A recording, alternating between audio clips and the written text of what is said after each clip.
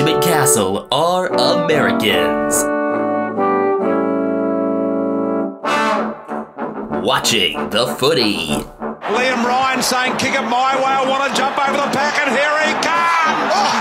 Ryan! This is Buddy Franklin! This is the greatest showman! Got the handball off to Myers. Myers looking for the lead of Stengel. Gee, they're good. Gee, they're sharp. Razzle dazzle Rioli. Oh, who else? McDonald! From inside the centre square. Boys kick the goal. Boys kick the goal. From inside the centre. I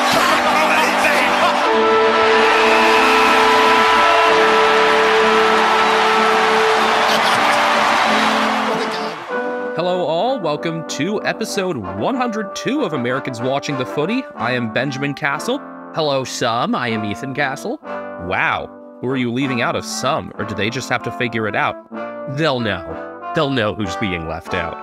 We're not exactly at the midpoint of the season yet, but the mid-season draft is happening tonight, a little bit after we record this, and the buys have started, so it's close enough, and we're going back to our progress reports like we did last year, so these will be for the teams that are on the buys each week.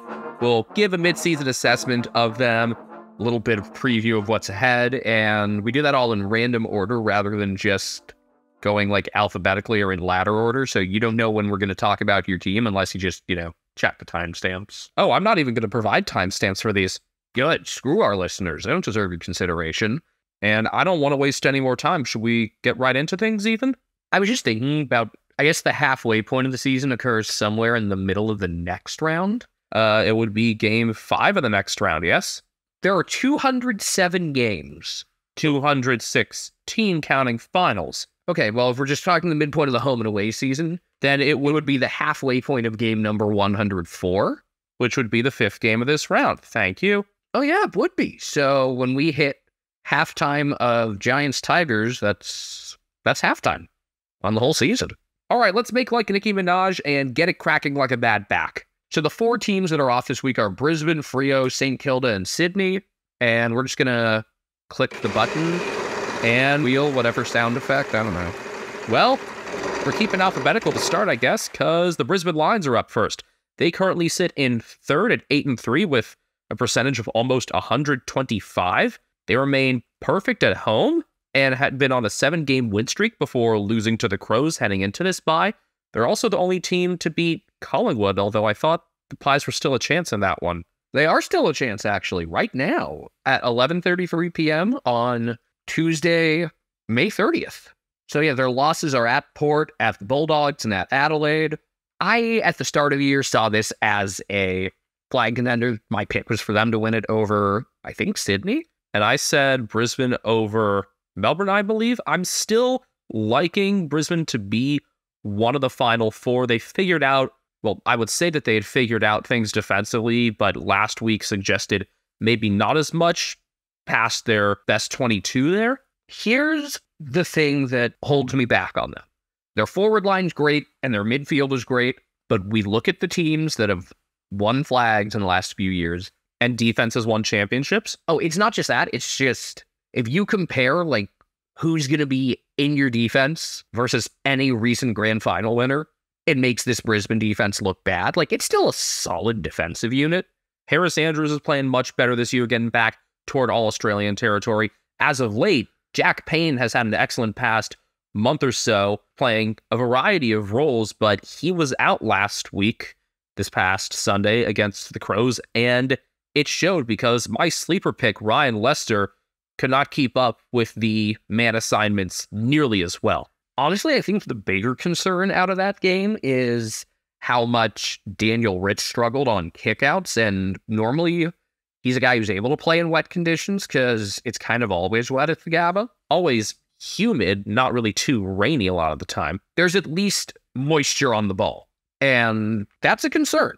But a bit more about Lester, because he's someone that I'd highlighted to start the year. He's played each of the last 5 games, and it's been his run and carry out of the back that I've liked best about him. He's not a good one-on-one defender at this point, and he is already 30 years old. And someone of his body type, you're expecting them to handle opposing tall forwards one-on-one. Could not do that this past week. My pick was Harry Sharp, who played in 3 straight games, rounds 8 to 10. The wins over Carlton, Essendon, and the Suns, though he was subbed out against the Suns. He's been fine. He's got a couple goals, averaging a little over 13 disposals a game. It was just picking Will Ashcroft would have been cheating, so that's why I picked him. And we weren't expecting Shadow Brain to make an appearance yet, and he has not, which is really unfortunate. But my biggest concern with them is Kadeen Coleman's going to need to get back towards the trajectory he was on last year. He was really their only good defender last week. I mean, Andrews was limited to 5 touches, and I thought Andrews would try to get more involved by maybe taking some of those kick-ins once Rich struggled. We've seen him do that, but whether Coleman's marking on the wing or serving as the guy to take it out of the goal square, I think he's returning back to form, and that's one of the reasons I think they can still be a flag team. I don't know if their defense would be able to hold up against the best of them. The other concern is, we're expecting some of their injury luck to reverse at some point. They've stayed relatively healthy the past year and a half, and while Noah Answorth and Jack Payne are concussed, they should both return after the bye. Should also note that Dane Zorka will be suspended coming out of the bye. He'll be out against Hawthorn, a team against whom the Lions lost last year, though this one will be at the G. Hawthorn versus Brisbane is going to be interesting after the investigation into them wrapped up. Of course, Chris Fagan was one of the main figures in that, and he finally released a statement about it. Also, Jack Gunston playing against his old club. Things I would imagine he gets cheered rather than booed. I don't know. I think it's pretty automatic that you get booed at this point, even if you were successful at your other club. Seemed like he left on pretty good terms, so I don't know. Considering where the Lions finished last year, you knew their schedule wouldn't be easy. They've got a pretty tough stretch coming home. Looking at the last 7 rounds, really, nothing looks easy at this point. At Melbourne, round 18. Geelong, round 19. At the Suns for Q Clash, 25. At Freo, hosting the Crows. At Collingwood, and finishing up with St Kilda. The other thing I like about Brisbane is that they're able to play at a variety of tempos. They can bleed out the clock when they need to, though they are still better when they're going faster. I'm going to ask the same question about every one of these teams. What does each team, what do the Lions have to do for you to consider this season a success? Make the grand final, although I don't like that super deterministic thing. However, that's been the big hurdle for them. They gotten over the finals and MCG curses last year. The next step still needs to be taken. They've got the forward 2/3 forward. If Payne continues his form and Coleman gets back to it, I think they can go further. And speaking of the forwards, I like how we mentioned this before. You never know which of their forwards it's going to be week in and week out. I think this was a subject of one of the ABC articles as well from Cody Atkinson and Sean Lawson. Those are always great reads, by the way, from those two. It's stat-driven and it's presented really well. The graphics they use are really good. Eric Hipwood was a little quiet last week, but he started to get back into form. I think that was just an off game for him. I think it was an off game for a lot of them. It was not for Charlie Cameron. He was awesome. He kicked 4 against his former team. But I'm going to say they've got to reach a prelim again. Maybe make the grand final. Definitely reach a prelim. From there, there's always a chance when you get that deep that you just get beat, where you don't do anything to lose and you just get beat by a team having a great game. That happened to Collingwood in both their finals last year. So, yeah, I wouldn't quite go as far as, they have to reach the grand final, but at the very least, they're going to have to make a prelim for sure. A grand final one of the next 2 years, I'll say, looking longer term. Yeah, it would be tough for them to come out of this window and say, and, have no, not even a grand final appearance to show for it with how much talent they have and how many guys are in their prime right now. I really want to make a Port Adelaide joke right now. I just don't know which one to make. It would be very Hinkley-like for Chris Fagan to not get to a grand final. So let's see who's next up. 1 down, 3 to go. And we're staying alphabetical. Freo. Dockers are 6-5. They currently sit in 9th at the time of recording. Their percentage right now is just a tick above 100, 102.3. They started 1-3. They fell to 2-5, But in that loss to the Lions that dropped into 2-5, I thought despite getting their asses kicked and playing poorly defensively, they found their identity. They started taking it up the corridor and just kind of trying to run with teams instead of play the slow kick mark game. They kind of returned to a lot of what worked last year. And then in subsequent weeks, looking at especially that win at the SCG, they found their forward lines. Jai Amos has continued to stay strong. He did get the Rising Star nomination for round 11 at last with another 3-goal performance against the D's. Josh Tracy's inclusion is making more and more sense, and Luke Jackson's versatility is really starting to show between the time he can still spend in the ruck, being able to neutralize Max Gawn and Brody Grundy this past week, and as the center half forward that we expected him to be. I know that they were trying to shoehorn him into a bit more of a midfield role, attending some more center bounces. That didn't quite pan out. He's playing more of his natural game now. Josh Tracy really broke out in that Sydney game with 14 disposals and a pair of goals, 9 contested possessions. Only had 4 touches against Geelong, but still, just like, there's at least one play every week, and I've said this in past episodes, where someone gets a goal because the defenders all kind of converge around Tracy and it leaves someone else open.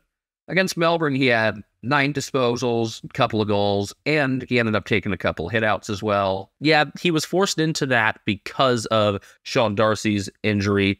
Darcy suffered a moderate hamstring injury. We don't have a clear timeline on it yet, but I'd imagine anywhere between 3 and 6 weeks on that. They remain pretty healthy otherwise. Heath Chapman is dealing with his own hamstring injury and has a 4 to 6 week timeline. Jay Romera's suspension, they've had pretty good health. Matt Taberner being out, I've said it's an unfortunate what if he stayed healthy, because he had a 7-goal game last year, I think it was. And you think about just how great his numbers would be if he had been blessed with better health. But at this point, it's not worth playing him. I hope he's able to make a comeback someday. Maybe it'll have to be with another club. I mean, he is from Victoria, so unless he really loves being in Perth, that at least opens some doors for him. But given his injury history and the fact that he turns 30 in under 3 weeks' time, I would completely understand why clubs would be passing on him. He's never played more than 17 games in the season. The closest he ever came to playing a full season was playing 16 games in 2020.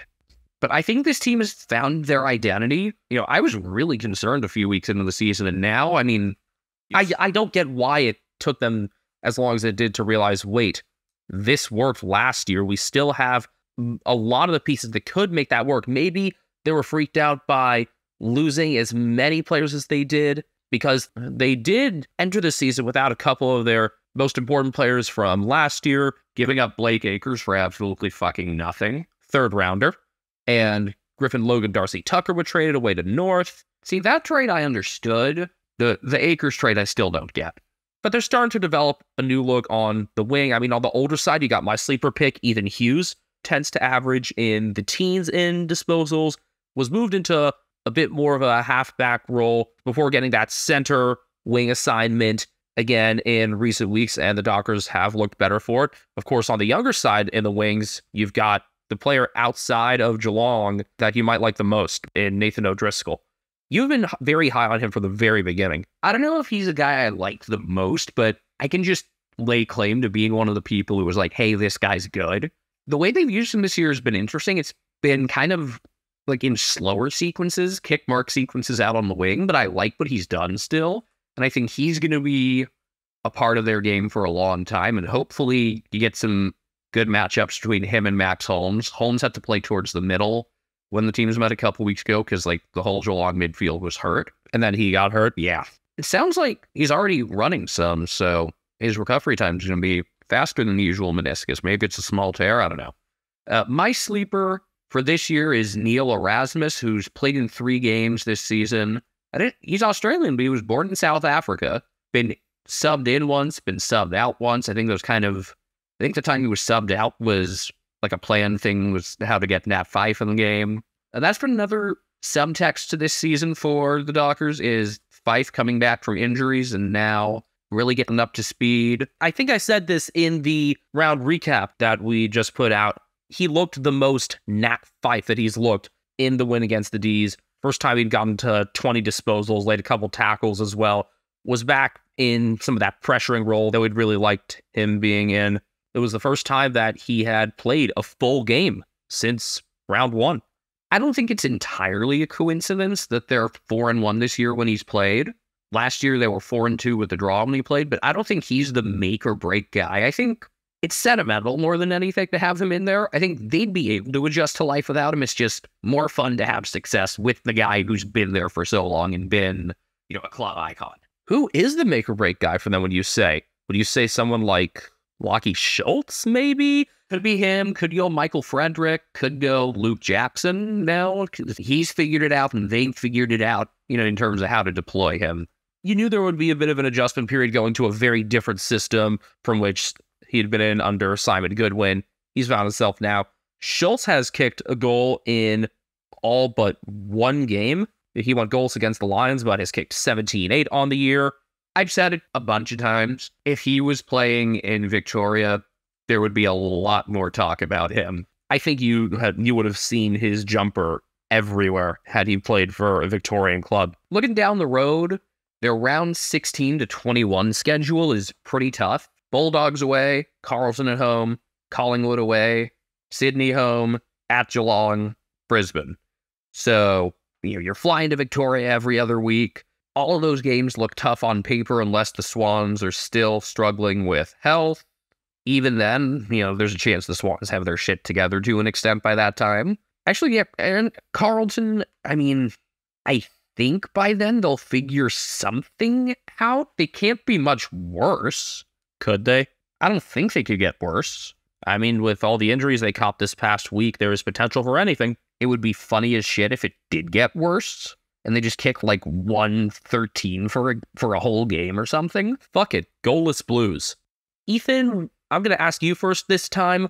What do Freo need to do in order for this season to be a success?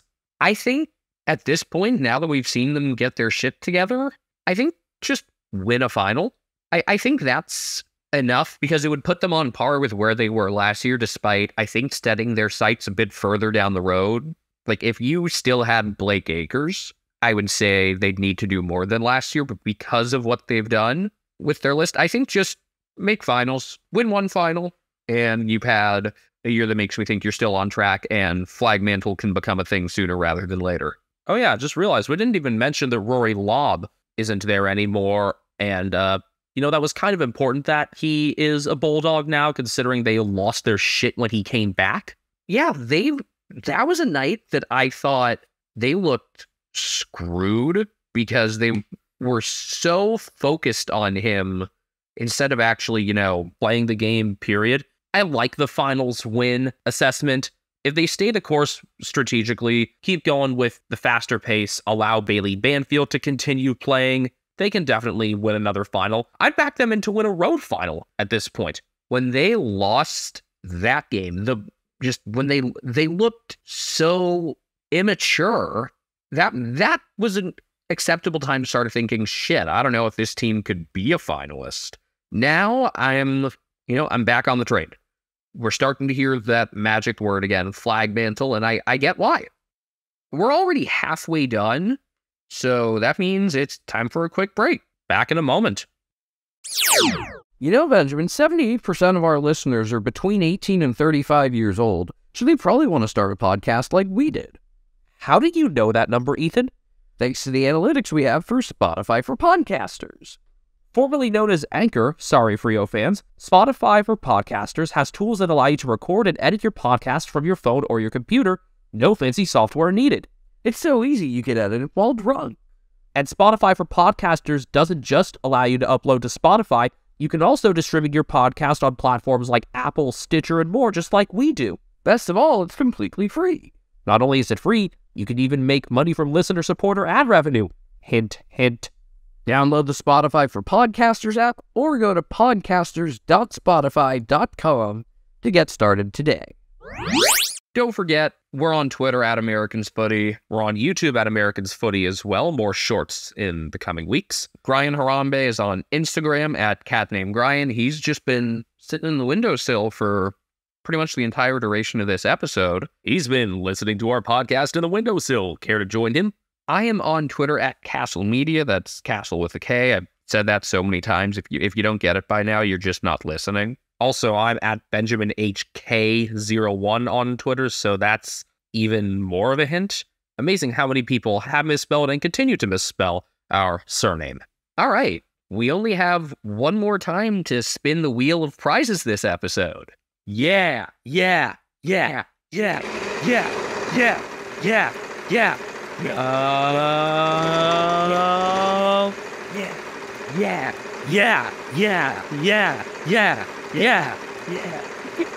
Ryan's looking. Yeah, Ryan came out of the windowsill just now and jumped out, wondering what in the world they're doing. I'll just move North Korea. I'll just start talking about the Sydney Swans, who are 5-6 in 11th with a percentage of 101.2. They had lost 6 of 7 after a 2-0 start. They had gotten really banged up in that time, and it hasn't gotten much better, though they have won their last 2. A dramatic interchange breach field win against North and an outclassing of the Blues this past Friday. Their losses at Melbourne, Port Adelaide, at Geelong in a humiliating grand final rematch. It was worse by margin. A dramatic Sydney Derby 25 loss where Toby Green, not entirely healthy, played the hero, and at Collingwood. Let's remember, despite everything that's gone wrong, this team is incredibly close to being 7-4, hence why I think they're still in decent shape, but the injuries, a lot of them. Yeah, Joel Amartey did his hamstring. He was playing out of his mind to start the year. He appears to be 2 to 4 weeks out, so best case scenario, he could be back right after the bye. Peter Adams has what looked like a pretty serious ankle injury from landing on Todd Goldstein. That's going to hold him out. We don't know the timetable yet, but it's basically up to Tom Hickey and maybe Lachlan McAndrew. We also don't know the timeline on Tom McCartan with his concussion issues, though we know now that Paddy will not play again this year.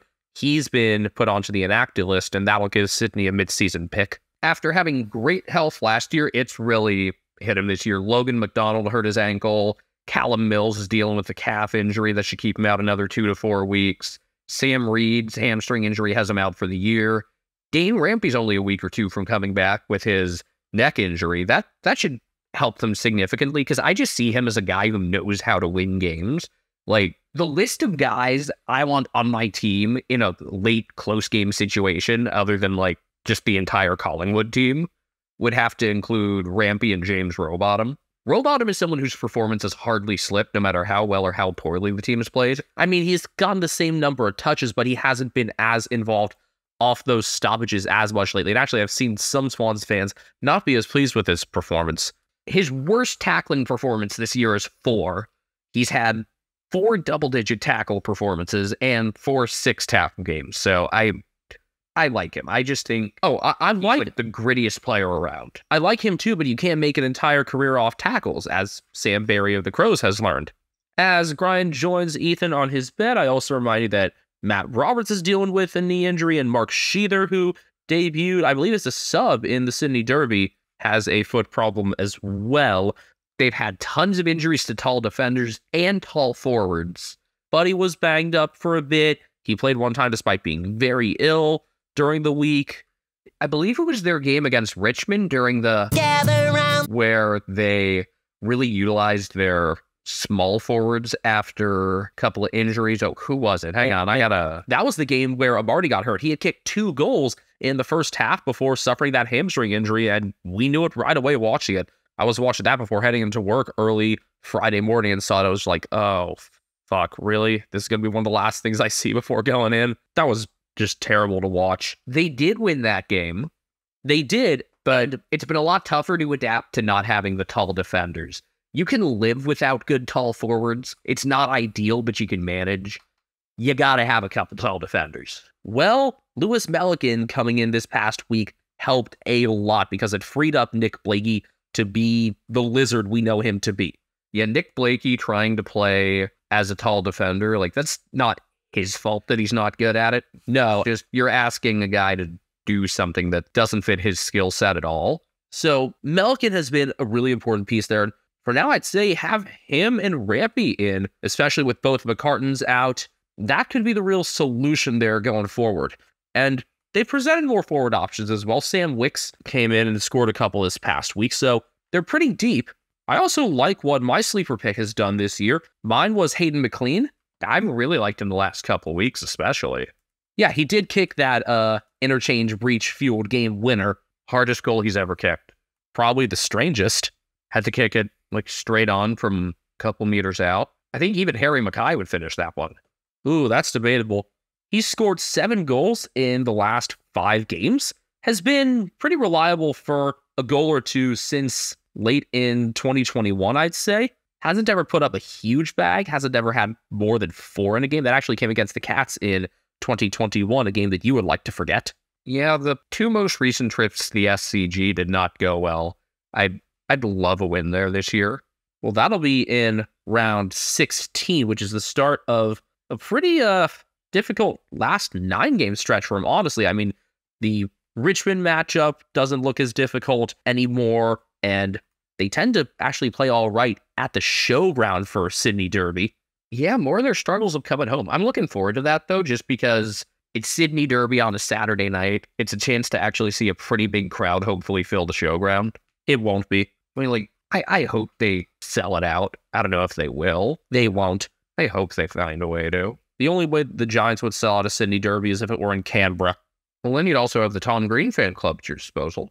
Whenever I hear somebody saying at their disposal or something like that for footy, I'm thinking that the pun is intended. I know it wasn't there, but there's that. But McLean has been an important role player in the forward line, especially with the injuries. So he and Wicks will be focus points over these next few weeks before Logan McDonald and Joel Amartey come back in.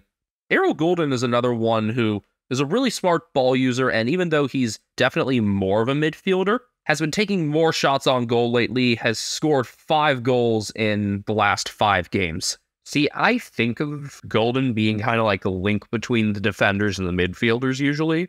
Like, where do I envision him playing? Yeah, I can see that with Chad Warner being the link between the midfielders and the forwards, but everybody's had to pitch in more in the forward lines, especially since McDonald went down.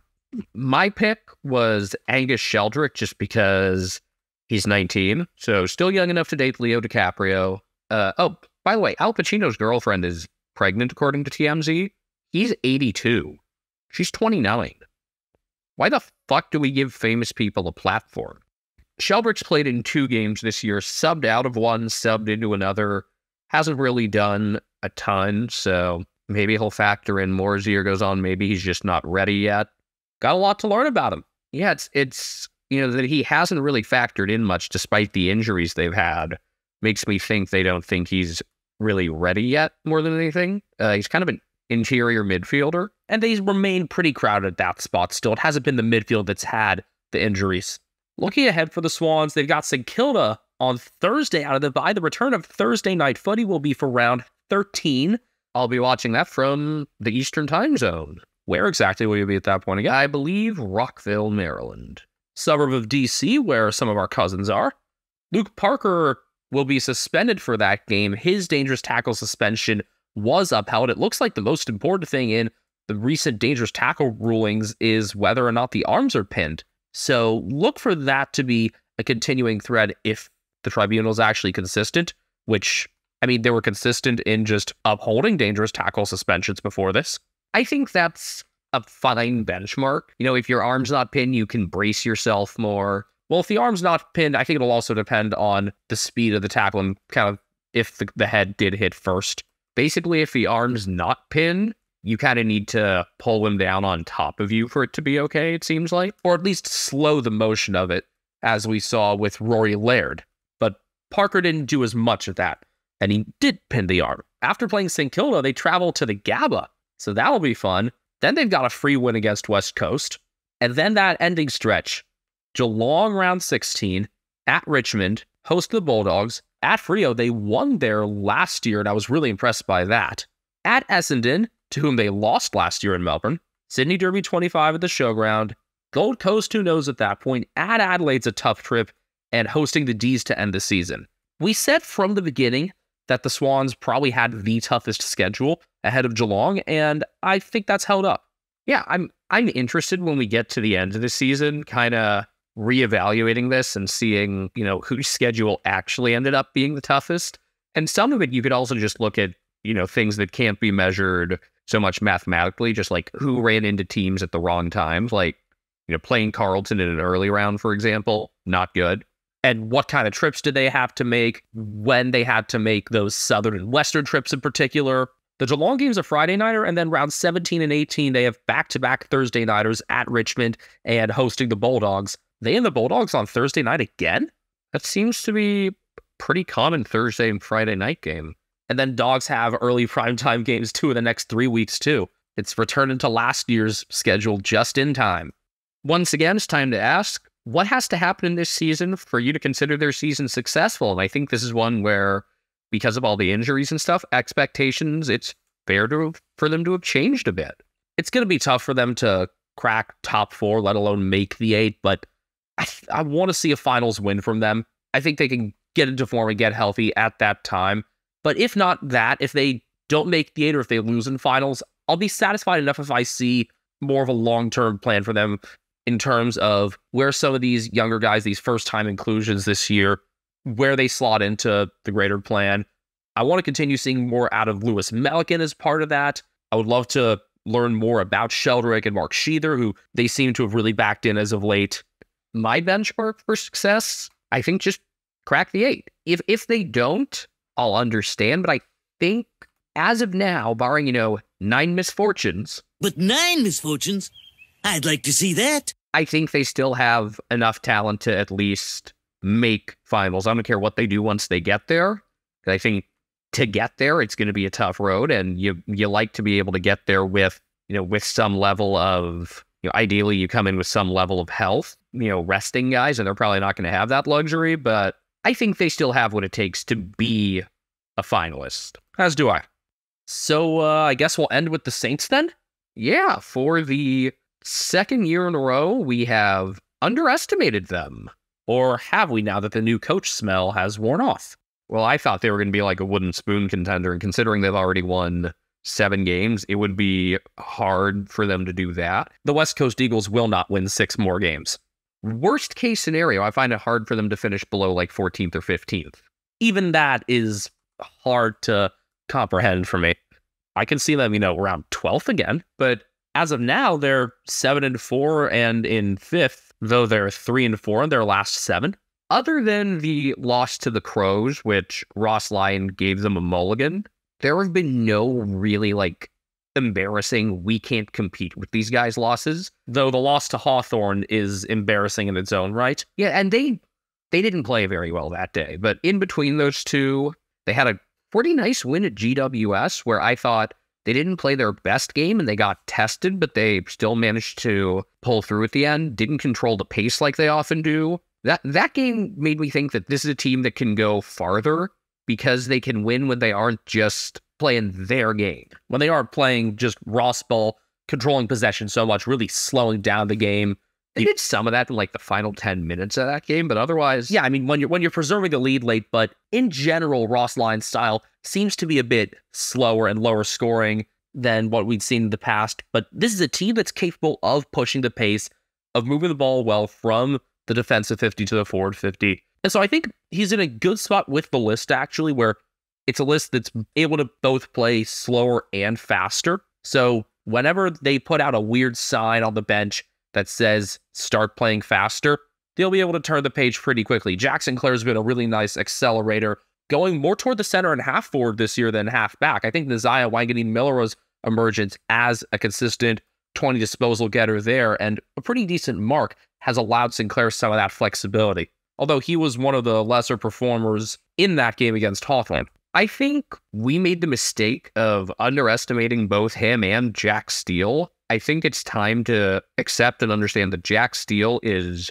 one of the premier midfielders in the game and deserves a lot more credit than he gets. Seems to be a very good on and off field leader as well. He had a down 2022 in comparison to being joint 5th in the Brownlow in 2021, and maybe we thought that he was on a bit of a decline, though he's still only 27.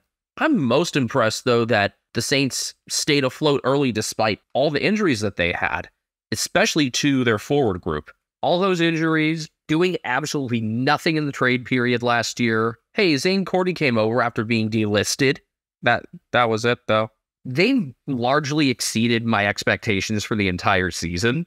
And I'm having fun watching them because they've had this young core that's really started to figure it out. You look at the ages of some of their guys, and there are some older dudes still in there, defensively especially, but when you have young dudes up front like your sleeper, Anthony Caminiti, Matthias Filippo, Vincito Owens, Max King is still on the younger side. The King twins are just 22. They'll be 23 in July. They're a little bit older defensively, but I like what they've done. Dougal Howard and Callum Wilkie have had really nice seasons to this point. Hunter Clark on the younger side, really liking his game. He's not that young. He's 24, but I think he's broken out some. He is one of their currently injured players, though. A knee injury is going to cost him the next month. Looking at the rest of their injuries, a few concussions, Jack Vitale, Tim Membry, and Mitch Owens. Jack Hayes and Zach Jones have yet to see the field this year from hamstring and Achilles injuries, respectively. And Dan McKenzie's been in and out, but he's got a calf complaint. But hey, it's looking a hell of a lot better than it was at the start of the year, and they've exceeded our expectations despite the injuries that they had to deal with. Yeah, Caminiti, he's been fun. I realized just what this guy could be watching him a bit in the preseason outing, and he had been thrust into an important role right away, considering King and Membry were out to begin the year, and all he's done in 8 games is kick 10-6 and look really at home, make some smart plays outside of goal kicking as well. I noted that he managed to take the ball off Tom Green before a really clutch goal by a teammate against the Giants. The one not-so-clutch thing he did was get suspended for... It was 3 games there. It was... who did he cheap shot? Nathan Murphy. He concussed him. Yeah, that was dumb. That was in a really fun game where the Saints managed to get back into it and only lose by a goal. It was like not your normal tight Collingwood win. This one was, the Saints had gotten beaten. Collingwood was clearly the better team, and then St. Kilda managed to only end up losing that game by 6 because they went on this crazy late push and made them sweat. It was like, you're not going to be undefeated forever. It was what I would consider like a fine loss. Bytel was my sleeper pick. I think he's done pretty well this year, kind of settling in as a member of their main core. Concussed now, don't think he's going to be back in time for the Sydney game, but he's been the sub 4 times in his one actual full game. He had 16 disposals and 7 tackles in that round 1 win over Freo that at the time, I still don't think Freo played well that game. At the time it was like, what the fuck is Fremantle doing? And it looks like a better win at this point. He also hasn't been completely healthy for this year, so he'll get more time. And also his name is Jack, so he's a clear Saint. I think the Saints have caught a few teams on the right day. Freo, obviously, at the start of the year. It's happened a bunch of times. I thought it was going to be the case again when Hawthorn couldn't kick straight most of last week. North Melbourne, that game was just hideous, but I think they caught them at the right time. Carlton, turns out that's just Carlton. Suns didn't play well. They caught the Bulldogs playing their worst game possible. Essendon gave them a good fight. That was still, I would have to call that the highlight of St. Kilda's season because it was their anniversary game. They actually played up to it, unlike Essendon did the previous year. It was really funny when Essendon couldn't do that, and yet the Saints played so poorly in Spud's game. It was like nobody able to play up to the expectations, but that hasn't been a theme this season. Looks like their toughest stretch, those final 4 games. Carlton, Richmond, Geelong, and at Brisbane. The final 2 in particular. Yeah, but, and again, who knows what Carlton will look like at that point? Who knows what Richmond will look like? Hopefully Geelong are healthy, not counting on it. It's like all the guys that are hurt now will be back, and everyone that's healthy now will be hurt. Probably is how it goes. So, given how our expectations of them have changed so much, what would you consider a success for them, or is this already a success this season? Don't lose any more games to North or West Coast, because you already lost to Hawthorn. Don't lose to any of the other bottom 3 teams. And if you miss finals by 1 game or whatever, just don't do it in embarrassing fashion like Carlton last year. Or the Saints last year, considering they lost 8 of their last 11. Just don't fall in similar fashion. Like, they've been playing really well. and have caught teams at the right time, but I never saw this as a finals team. If they finish middle of the pack after the offseason they had, I'll be optimistic moving forward. Yeah, remember they had fired Brett Ratton right before the trade period. Their football manager was on the outside, I believe, so they didn't have a great trajectory at that time. So yeah, stay the course, remain competent. I think they'll slip a bit from where they started, but anywhere between 5th and 10th, I can understand as a reasonable landing spot for them, and I'd be fine with any of that looking at this from an outside perspective. So that's going to do it for the progress reports for this round. It was a good pace that we did this at, and, only 4 teams, so it's going to be faster because of that. Only 2 teams next round will be on a bye, those being Geelong and Gold Coast, but we'll also be ranking the Sir Doug Nicholls rounds jumpers in that one just to lengthen the episode, and also because we really enjoy talking about uniforms. Don't forget, you can find us on Twitter at Americans Footy. I am at BenjaminHK01. I am at Castle Media. Brian Harambe is now sleeping next to me. He is on Instagram at CatNameDryan. So this has been the second of 3 episodes we'll release this week because I'm going to turn around and start working on putting out the round 12 preview.